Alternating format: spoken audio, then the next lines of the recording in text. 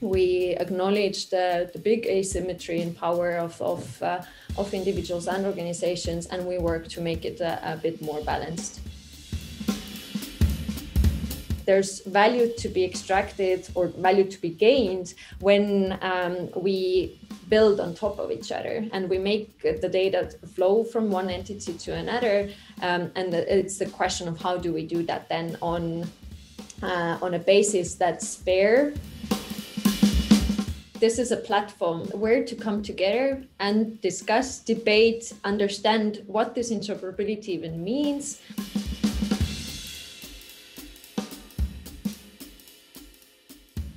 Hello everyone, I am Sergio Maldonado and this is Masters of Privacy, a set of interviews covering the intersection of marketing, data, privacy and technology with a clear goal in mind, which is redefining the relationship between people, brands and publishers around transparency and control.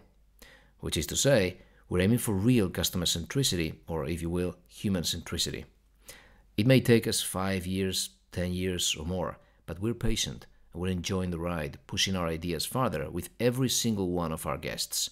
Speaking of which, let's get on with the show. Okay, we have Sille Sepp with us today. Sille serves as the program's lead for MyData Global. We've mentioned MyData before in our interview with Gam Diaz. What's MyData?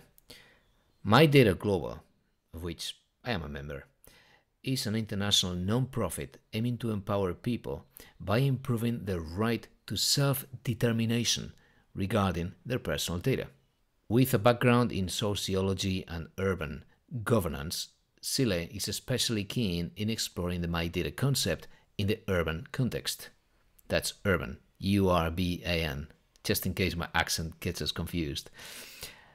Also, she is interested in the implications of digital technologies and the data economy on society. Let's hear what she has to say.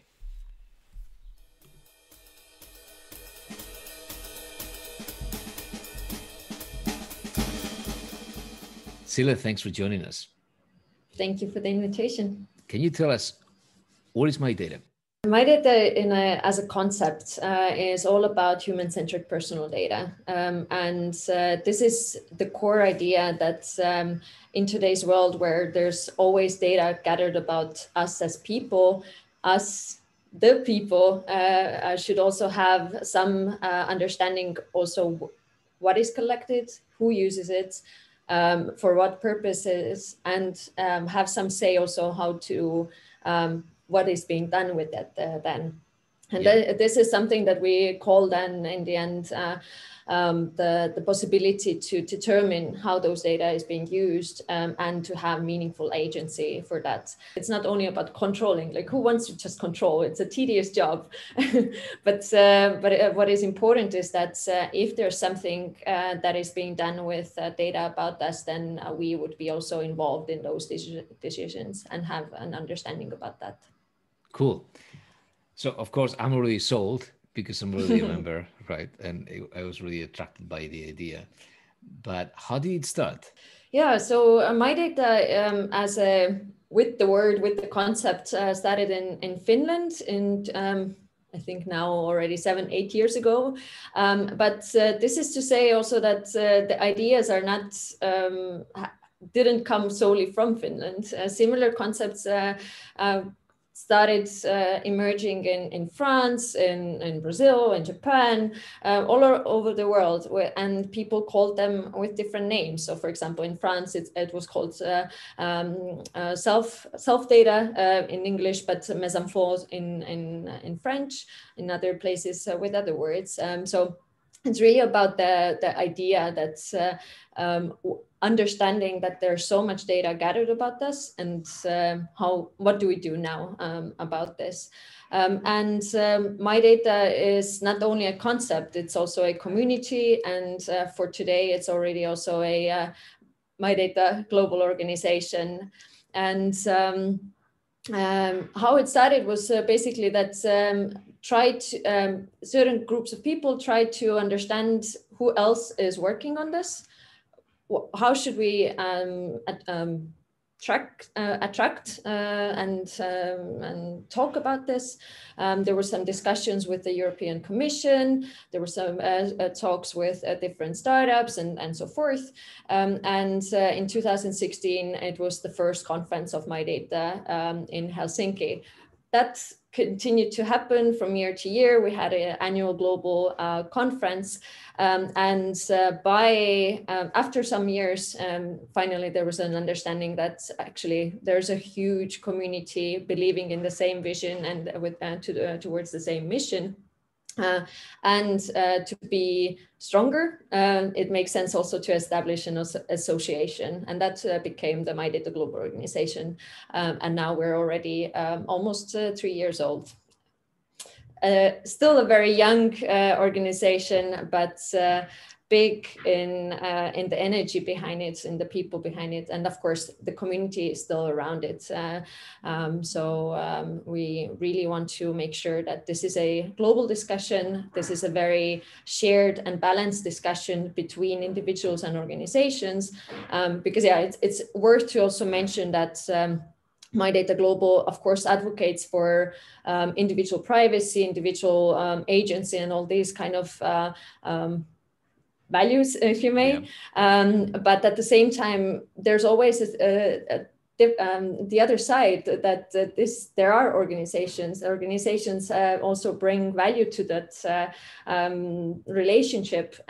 It's just the point that we acknowledge the big asymmetry in power of individuals and organizations, and we work to make it a bit more balanced.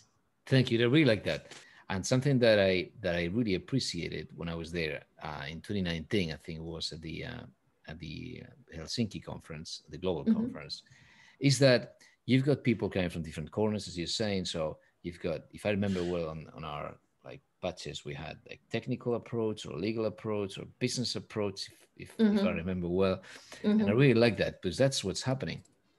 I've seen people from the legal community approaching it, thinking, oh, how do we align the interests that sort of gave birth to the GDPR, the principles that gave birth to the privacy sort of framework or regulatory framework, and how do we align that with real personal agency so that people really understand, and and the very privacy by design principles as well are also there. So there's data ethics and not just the law and compliance, which is very boring, and also it doesn't ensure that there's going to be control or agency. And then there's all these people coming from the technical side, eager to sort of ride the self-sovereign identity horse somewhere useful as well, and many of them are already doing so. And then of course the business, and I've always been very attracted by the business. Here comes my question finally, because I thought if businesses don't see value, then they will comply. Of course they will comply. Compliance is just part of running a business, but it doesn't mean we're going to have data ethics or better data ethics and better agency and control. Transparency. But then I saw this initiative, and which is the idea of the MyData operators. How would you describe? So that was a long way around to ask you about MyData operators. Where are they, please, Sille? Sure. So MyData operator is one part of the MyData model. So when we're talking about the individual or human-centric personal data, there is the individual, of course, in that model. We also see the roles for different organizations to be a data source, to be a data using service, but we also see a role for that, fourth part for being the MyData operator, and that is a role to carry out these kind of activities for sharing data from let's say fostering the sharing from one entity to another. And of course, here in the MyData Declaration, we also clarify that roles are not actors. Actors can play several roles. So you can also be the data using service, for example, service of your own. But the MyData operator is really the capability and with the infrastructure to actually meaningfully then share one data from one source to another. And there has been really, really great work in the recent years on the MyData operators. I believe it was last year that the white paper on the MyData operators was released, and there the group that studied 9 different functionalities for the MyData operator, and it went from logging and accountability, from data storage to data sharing or exchange to identity management and so forth, and all those elements was really, really important to understand because the scope or the variety of different kind of operators is still very, very large. And I think it should be. And we think it should be, because there's the market is still very young. There are different kind of organizations, different kind of service providers. And what is important is that how do we work together?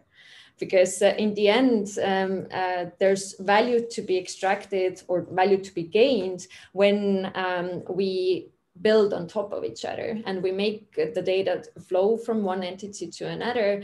And it's the question of how do we do that then on a basis that's fair, that is also opening up the ecosystem for many players so that it doesn't undermine, for example, very small organizations. So it creates this kind of level playing field for all of those organizations.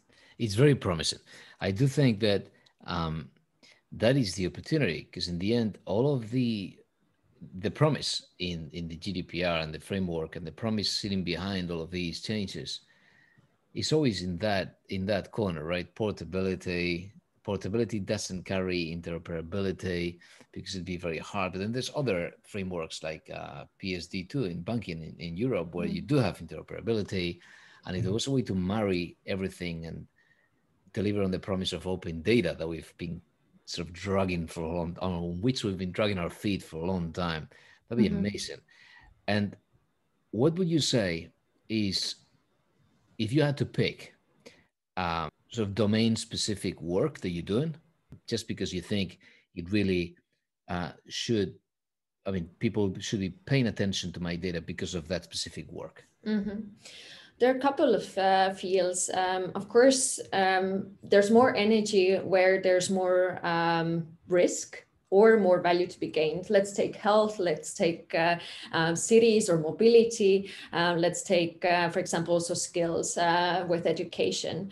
And particularly, I would bring up cities, and it's because there is really, really great work being done in the field of interoperability, and also trying to put the MyData principles into practice with the MyData operator model or the infrastructure as well. I could bring up examples from the city of Helsinki in Finland, for example. But why cities are also very interesting is that, first of all, cities as entities, as public administrations, they have a very important role to play in ensuring that the rights of their citizens are protected, that the services that they handle or are responsible to carry out are in the best interest of their citizens. So, but they do it together with the private sector stakeholders.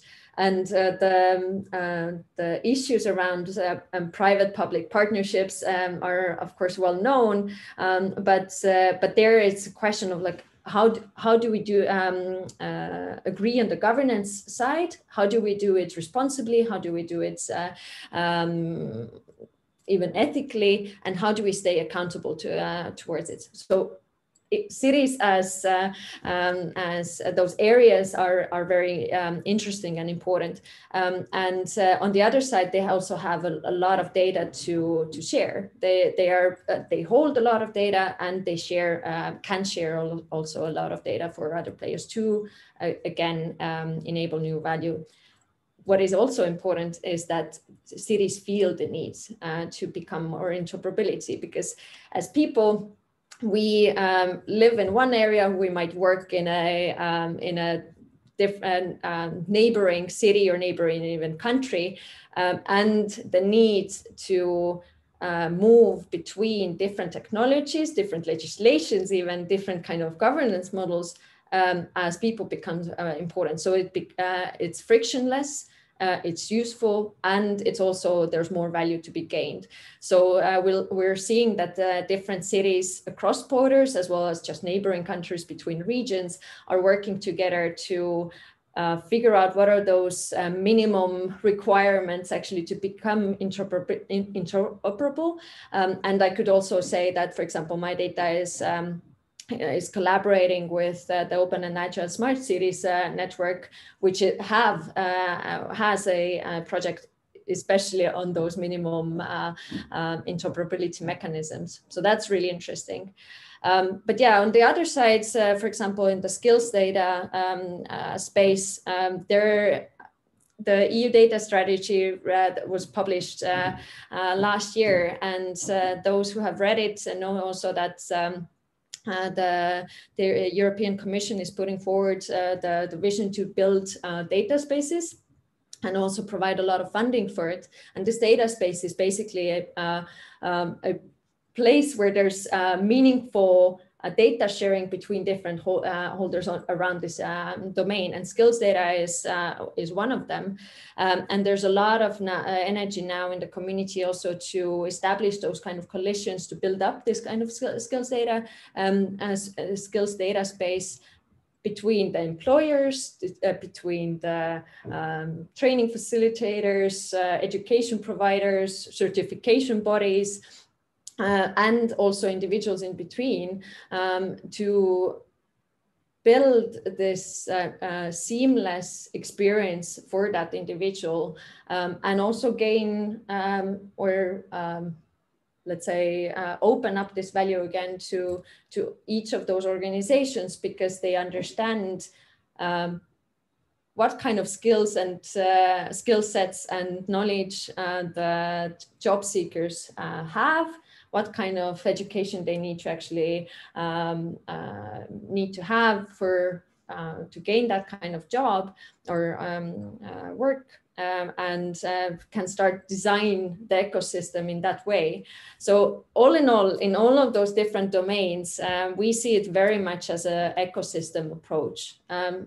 Instead of having different organizations in silos trying to capture value, locking that data and value to itself, we are seeing that there's more value to be gained when those ecosystems are open, and it's really it's bigger than the sum of its own parts. So that's how we see it.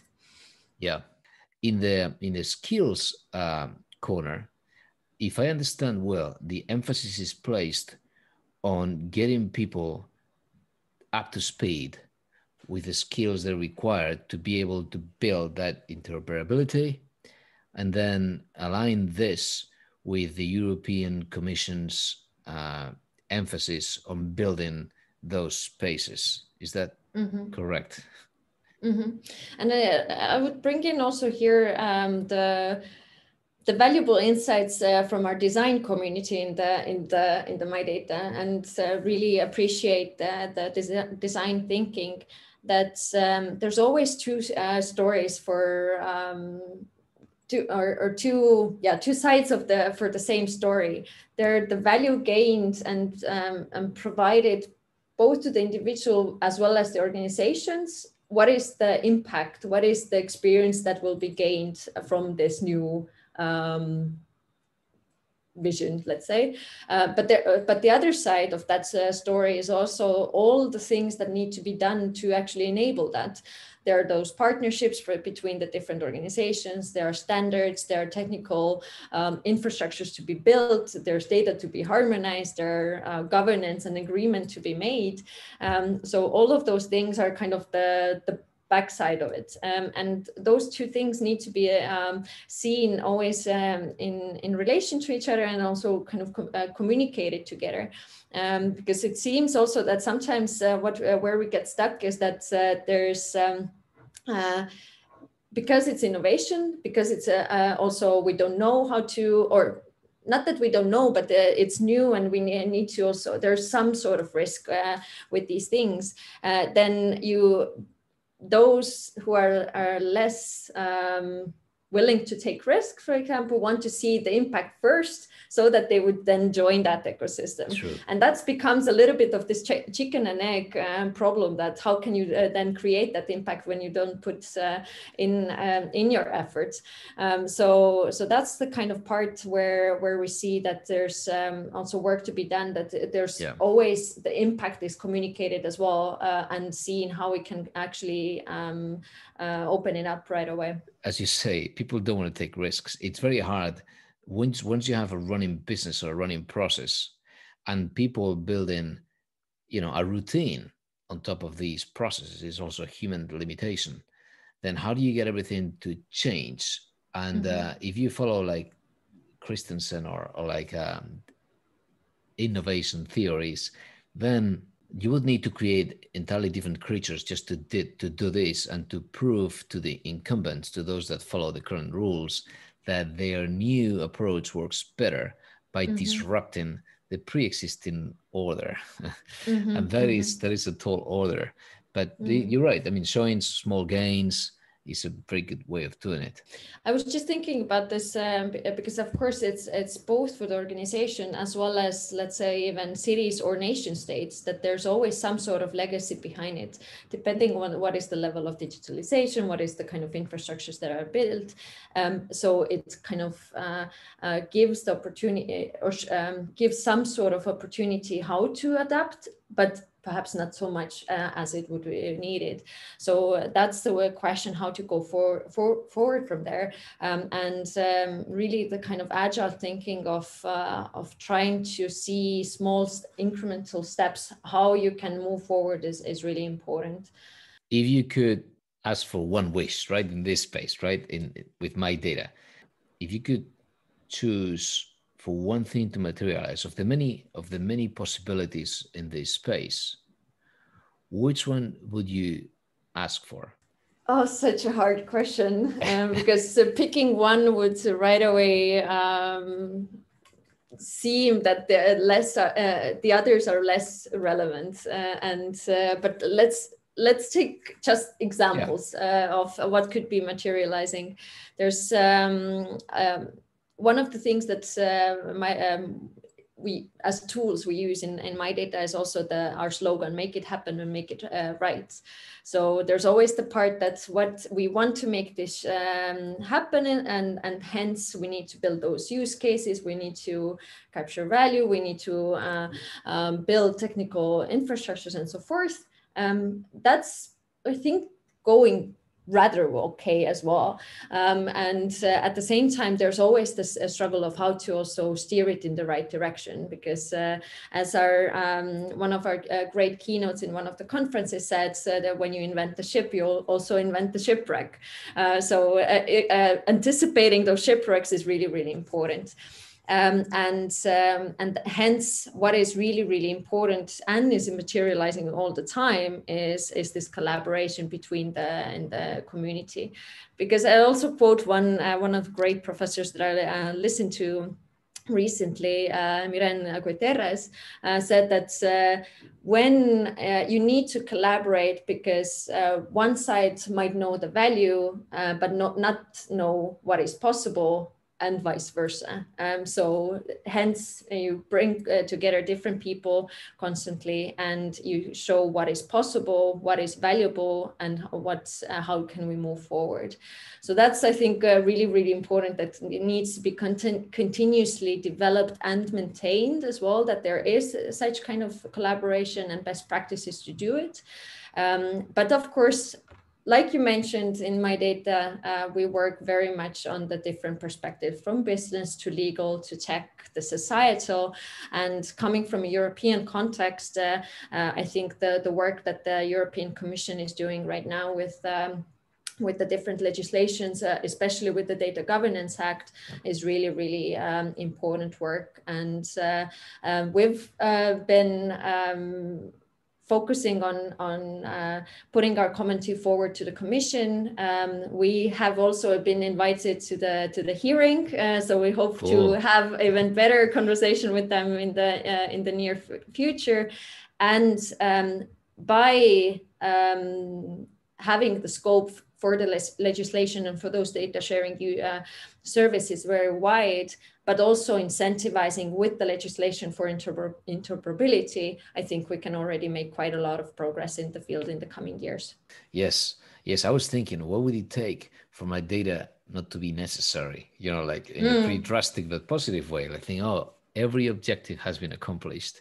It's great that an organization like MyData, with people from so many different places, not just physical places, but also, you know, different areas, parts of society, can give this feedback to the EU Commission. I think it's super valuable so that we can shape regulatory framework. And at the same time, something that I keep going back to is interoperability. The whole issue with competition against privacy, how regulation entrenches, you know, oligopolies and monopolies, and how interoperability could do so much. And I think MyData is a perfect forum for that, for a design of the taxonomies or the methods or the processes that would lead to interoperability. I don't know, is there anything else, one last idea that you want to throw out there to get us all to think a bit farther? Yeah, I think what you mentioned the last was really important, that like this is a platform where to come together and discuss, debate, understand what this interoperability even means. How do we go there, and how do we materialize it in the end? So in the MyData operators work, we don't call it that, okay, we're working only for the interoperability. We call it that we are working on the journey of interoperability, because we're on this journey and we'll keep on going towards it. And I keep on remembering also a quote from a sociologist called Saskia Sassen, that big terms are an invitation for laziness. It was really, really interesting to me that interoperability seems like this one great big term as well, but do we really understand it well? On what does it actually mean? How should we work towards it? What is all at stake? So my last comment, I guess, is that let's all come together and sharpen our minds to think and then also work towards that interoperability. Perfect. Thank you. Any podcasts, books, articles, posts that you would recommend? Well, of course, I'll invite everybody to read the MyData Declaration even further. We also are releasing a new paper on the state of MyData in 2021, capturing all the big conversations and the big developments in MyData, in the field of MyData in this year. So I'll invite you all to read that. But yeah, I think it's mainly just looking at the different aspects of trying to understand where all those different communities come together and how can we complement each other, because even with all the different sub communities working on different issues, we can learn from each other. Thank you, Sille. Thanks for joining us. Thank you so much.